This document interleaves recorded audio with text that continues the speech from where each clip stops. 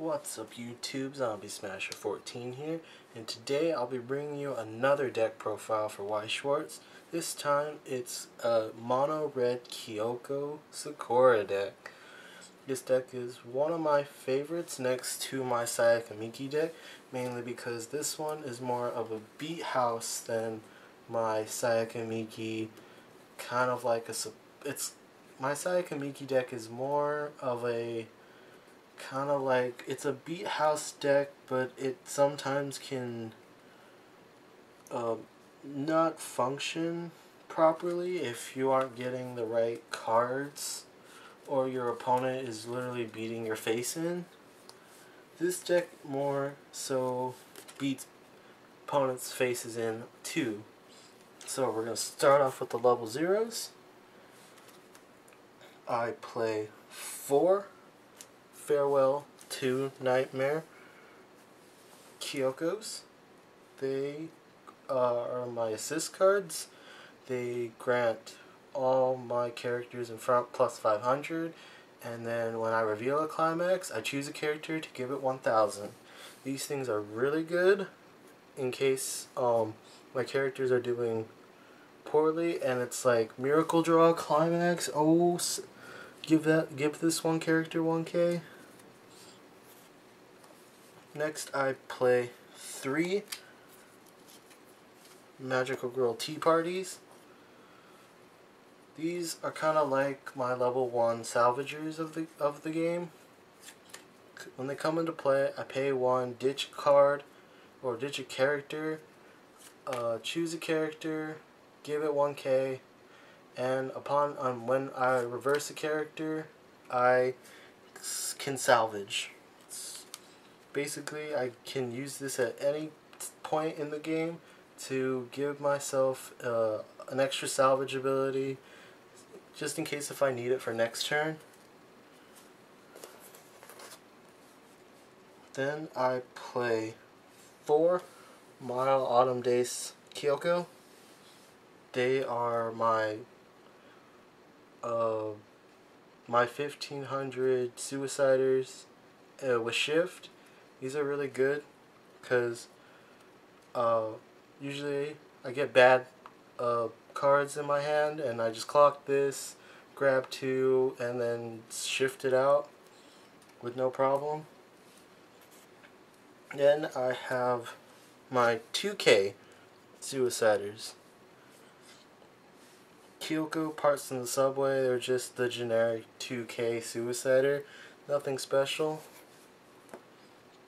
For my level 1 game, I play the Puella Magi Holy Quintet Kyoko. They grant all my characters in front plus a level of 500, and she has a change. Pay 1 at the beginning of your draw phase. If you paid the cost, you now can change into an Unyielding Girls Kyoko.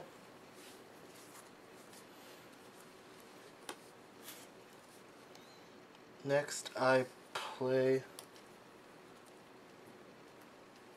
4 Doubt Towards the World Kyoko. They're my level 1 Suiciders. If character is level 1 or lower, gets reversed. When I get reversed, I choose one of my characters and I give it 15. I give it 15 power, 1500 power till end of turn.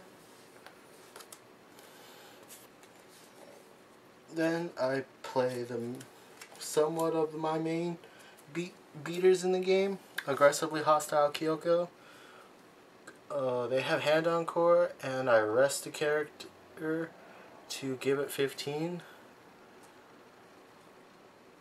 Basically, these are really good because they're good on my turn, but usually I would have to either Hand Encore or use I would have to use a backup. Then I play 2 Kyoko Arrive backups. They're the generic level 1 0 cost 15k backup or 1500 backup. Then I play 2 Town with No Way Out events. Pay 1, salvage a card, and then choose a character to give it 1K.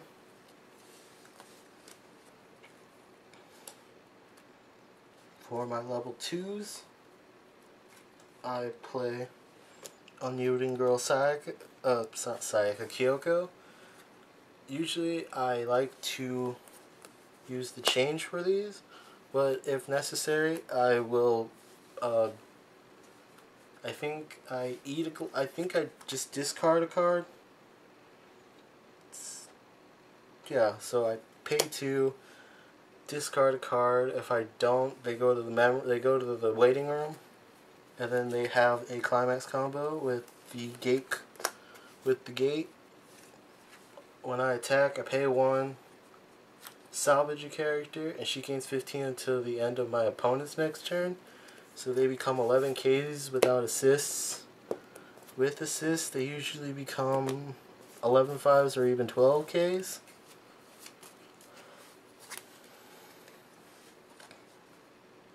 Then I play 2 Kyoko in the Alley. These are my frontal 1K assists, and they have change for the level 3. And then I play 1 Exterminating Nightmares Kyoko. Pay 1, give it 2,500 backup, but if I pay the extra 2, I can kill off one of my characters. I can anti-change. So anti-change is if your opponent has a card that's higher than its actual current level, you kill that card off. Basically, these are what changed the game for me, mainly because players will, if I'm fighting, say, a Miku deck, they change at level 2. They have a early play level 3. Attack on Titan has a bunch of them with the Mikasa and the Head Titan. Basically, usually this is situational because I usually salvage this card or I draw into it, but that's basically it. For my level 3 game, I play 3 Kyoko Sakuras. When they come in by hand or by change through this card, I salvage a character, and then she has an act. I pay 1, rest 2 of my characters, and granting her the power when I give her 2K, and then when I reverse, I put that reverse character on top of my opponent's deck. And then to finish up our level 3s, I play 4 Institutional Girl Sayakas. Comes into play, heals, on attack, pay 2, ditch a card, burn for 1. Basically, this type of card has a really good combo with this. If I paid 1, rested 2 to give her 2K, and the ability to put the top card, reverse character on top. Because if I do that, I pay 2, burn for 1, and usually that card will and I will burn the card that I just put on, and then swing for whatever I do.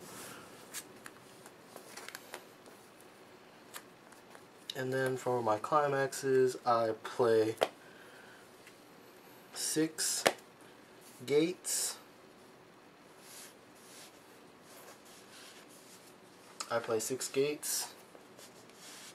As you can see, and then I play 2 plus 2 souls. This is just there for the gates, for the salvage, and with this card, this has this is for the level 2 climax combo, and then these are just in case I just want to do damage. So combos for this deck. Usually, the only type of thing that usually saves me is just this trigger climax, choose a character, give it 1K. Nothing really special. Usually I trigger climax on either my first swing, which really doesn't really matter, because then I'll just salvage something, won't give her the power since it's like my first turn. But if I have multiples of a card, usually I like to swing with the open slot, trigger climax, give one of these whatever if I have assists, and then they usually run over something, and if not, at least they tied. But if they didn't tie, they're still suiciders. So that is my Kyoko mono red not waifu build, Kyoko Sakura build. I thank you for watching. Tune in next time for something different. I don't know if I'll do more of these, and I'll see you guys next time. Peace.